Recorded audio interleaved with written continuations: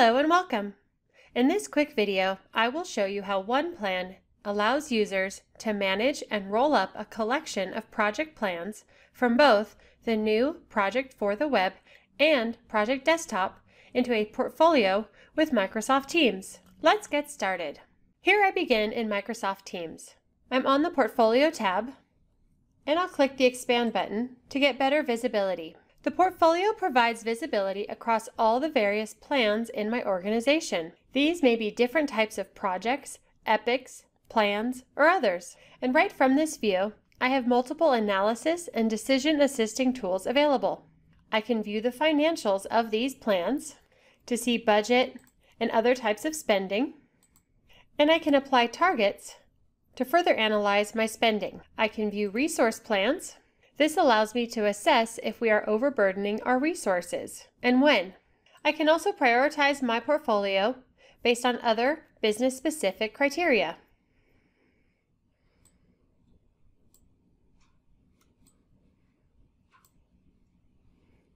And I can see that these various projects are being managed from a variety of execution tools for scheduling and the details of the work assignments.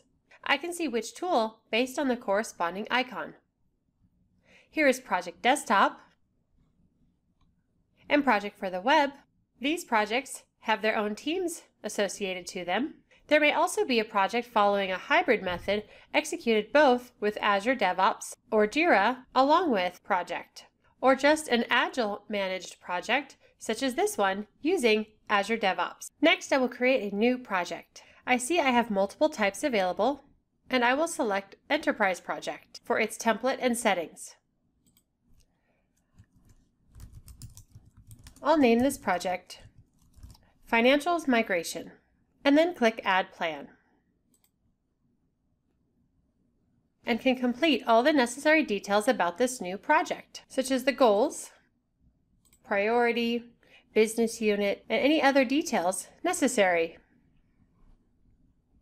For this demonstration, I'll bypass entering additional details and go to the Work Plan grid. This is where I can build out my plan or connect to another execution tool.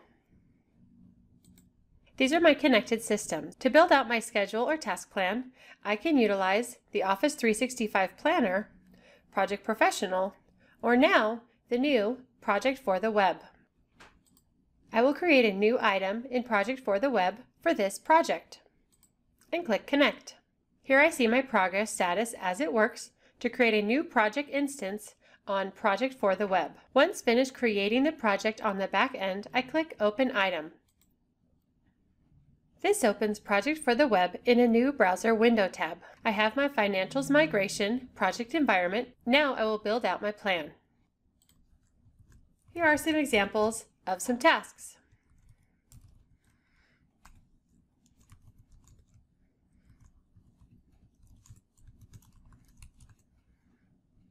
I will assign resources to these tasks, such as Daniel, or I may add others to my project. Once they're connected to the group, I can assign tasks to them.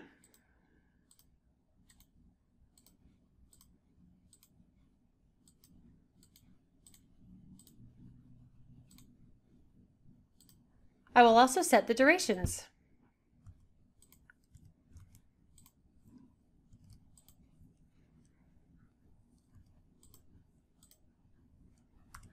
Here I may add columns, such as the start and finish of each task, and I can select my tasks and then link them as dependencies. Here, this is a basic schedule, but it is done. Now I'll go back to Teams. With my project still open, I click Synchronize. The sync happens automatically on a periodic basis, but this also allows me to do syncing on demand.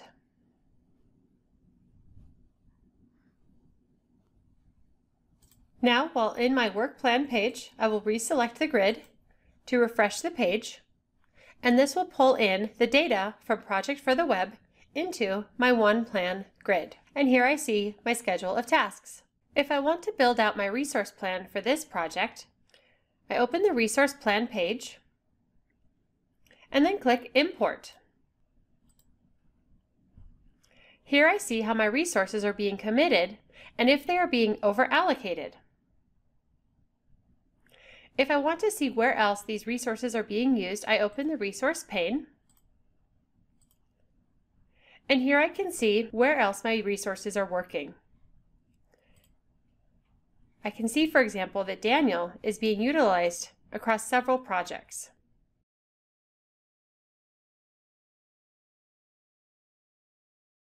I may want to also go to my financial plan and update the financials. Here I will import the resource plan hours converted to costs into my project budget. And here are my labor costs based on my schedule that I just built in Project for the Web. Daniel is a project manager and Kono is a developer. Now that I have visibility into my labor costs, I can also enter my non-labor costs, such as travel these next couple months, and perhaps also software.